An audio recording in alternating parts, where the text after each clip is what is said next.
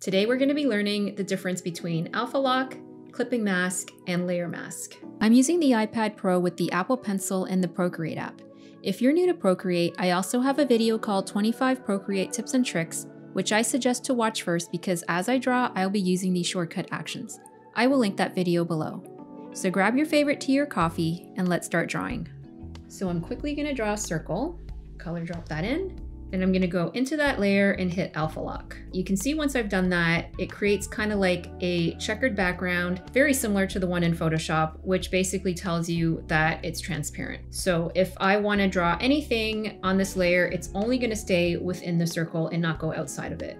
So let's say I want to create some shadows. I'm going to grab an airbrush, and as you can see, my color is not going anywhere outside of that circle. So it kind of locks in that shape for you.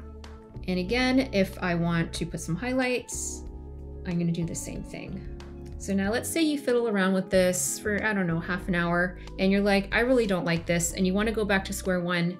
That means you're going to have to undo lots of times or just recreate the whole thing. Now, as an alternative, let's take off the alpha lock, and then we're going to create a new layer, and this time we're going to use clipping mask. So you can see an arrow right there pointing down, referencing this layer with the circle. So I'm going to shade that again, and it's kind of doing the same thing. And I'm going to put my highlight.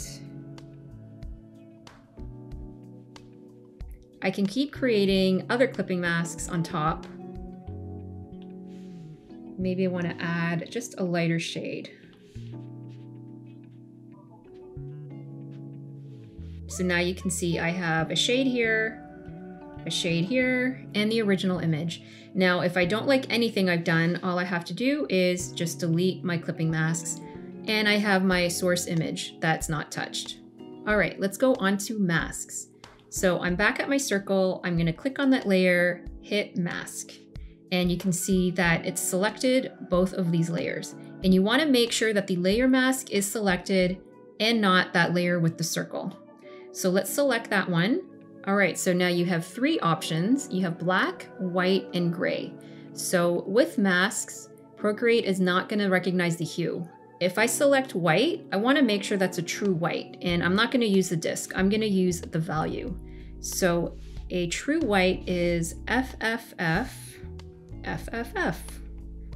And a true black is 000000. So when I have the black selected, it's going to take chunks off of my color. And if I want to add that back, I'm just going to select white, which is FFF, FFF, and it's just going to add that back in. Now, if I select anywhere that's a gray, you can see it's going to be working with opacities at this point. You're not going to get 100% of that value. So there you go. There's your quick and easy alpha lock, clipping mask, and layer mask. For more drawing tutorials and gadget reviews, be sure to subscribe to Draw with Marina.